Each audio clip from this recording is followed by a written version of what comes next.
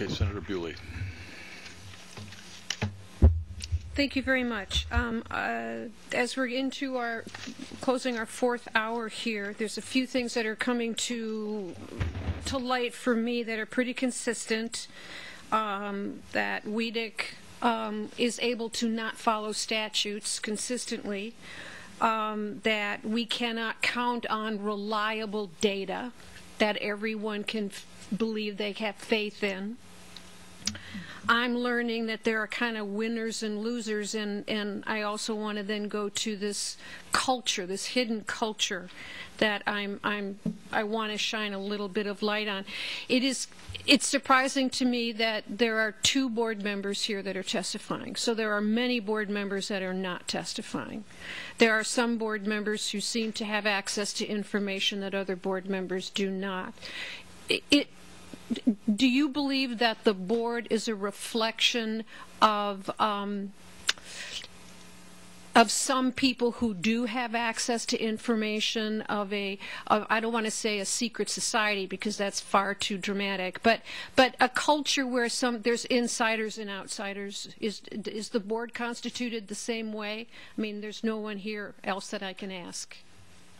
I'm not sure I would characterize it that way. I would say that the board, for whether it was BCI or some of the other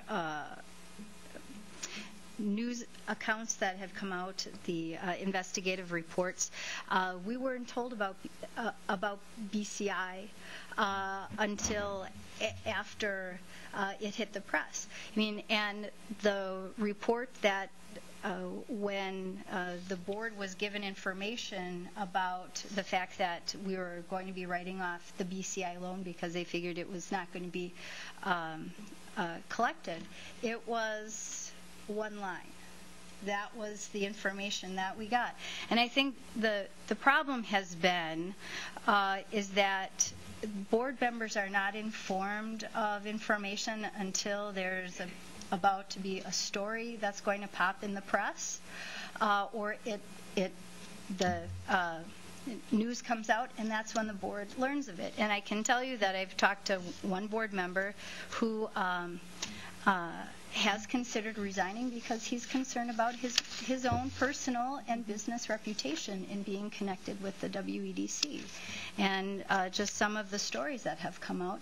And I know that when the chief legal counsel was talking about BCI and that we had a long board discussion about it, that long board discussion was maybe about 20 minutes. And the reason why it went on that long is because Representative Barca and I, as well as one other board member, had asked questions.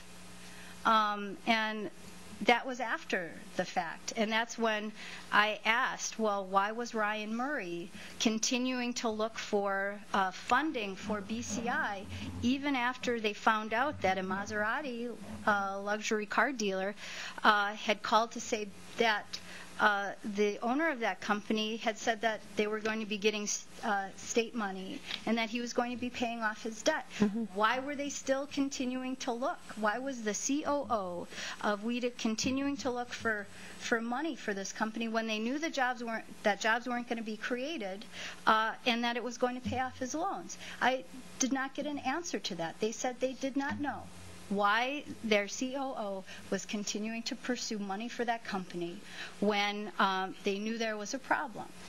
And the fact is that it's very frustrating for me as a board member, as well as I know for Representative Barca, where we do not get access to the information, or we find out after a reporter asks us a question. And we still don't have information like with Greenbox. Chairman Coles asked about that. They had invited Greenbox as late as this year to participate in a trade trip to Tanzania. You know, even though that Greenbox is being investigated, and it might be something like a Ponzi scheme or a check-kiting organization. Let me add one thing, if you don't mind. I mean, you used the word earlier, in regard to some testimony that you heard. You said it's just shocking. Yeah. Unfortunately, I feel like that all too often serving on this board.